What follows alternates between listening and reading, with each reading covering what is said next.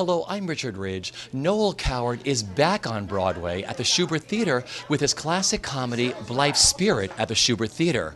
Under the direction of Tony Award winner Michael Blakemore, the stellar cast includes Rupert Everett, Christine Ebersole, Jayne Atkinson, and the legendary Miss Angela Lansbury. Someday I'll find you, moonlight behind you, true to the dream I am dreaming. As I draw near you, you'll smile a little smile. For a little while, we shall stand hand in hand. Well, it's been great fun. It's an old-fashioned play, you know. It's built in a way that plays aren't done anymore, and you have to find the right style to do it in. And fortunately, I've got a group of actors who are very sympathetic to that style. It needs a very quick mind and a very quick and precise delivery of text. And it needs patience on the part of both the audience and the actors until the plot is laid in and the farce can work. But fortunately with this cast that hasn't proved a problem. So I'm very pleased with it. I'm afraid I'm rather late, but I had a sudden presentiment that I was going to have a puncture, so I went back to pick up my pump. And then, of course, I didn't have a puncture at all. Well, perhaps you will on the way home. Yes. It's so witty, it's so advanced, it's so what we all wish we were. We all wish we had our friends over for dinner and we were witty and had stunning repartee. And I mean, when Rupert says, when she said, I forgot my pump, so of course I had an accident, and Rupert said, well, maybe you will on the way home.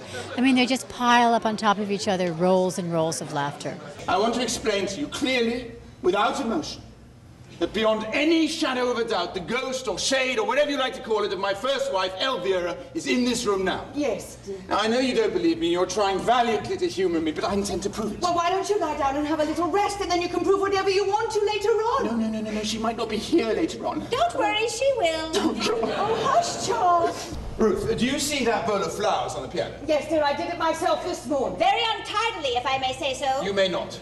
Very well, I never will again, I promise. Elvira will now take that bowl of flowers to the mantelpiece and back again. I don't see why I should. You've been nothing but insufferable to me ever since I materialized. Please. All right.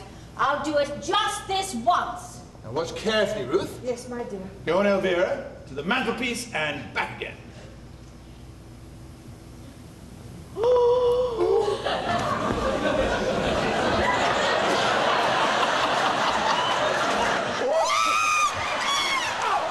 It's absolutely, I mean, it's a dream come true. It's actually surpassed any dreams I've ever had.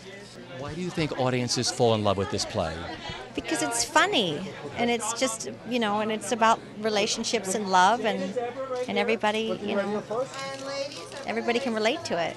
Try to see my point a little. I've been married to Ruth for 5 years, you've been dead for 7. Not dead, Charles. Passed over. It's considered vulgar to say dead where I come from. Well, passed over then. Well, anyhow, now that I'm here, the least you can do is make a pretense of being amiable about it.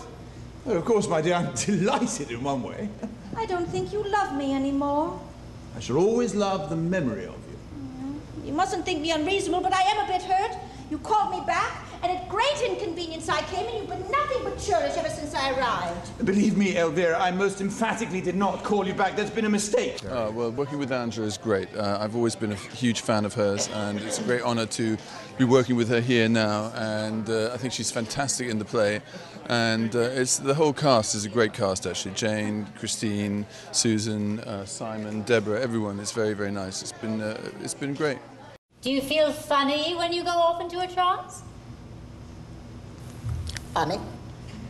Oh, I don't think Mrs. Brabham meant funny in its comic implication. I think she means odd or strange. Oh, well, the word was an unfortunate choice. I'm sure I'm very sorry. It feels amazing. It feels so exciting to, first of all, be with this company of actors, to be doing Noel Coward's play, which he wrote to remind people to laugh and to know that life is funny, and to be able to be on Broadway and be funny is really extraordinary for me. I've played a lot of different roles, and I think I finally hit one that gets to show my funny bone. And I'm with a cast of wonderful people. I know it sounds idiotic, but the other night, during that seance, something happened. I knew it. You know that my husband was married before? Yes, yes, I had heard it mentioned. His first wife, Elvira, died comparatively young. Where? Here, in this house, in this very room. I'm beginning to see the daylight. Yes, well, she was convalescing after pneumonia, and one evening she began to laugh helplessly at a BBC musical program and died of a heart attack.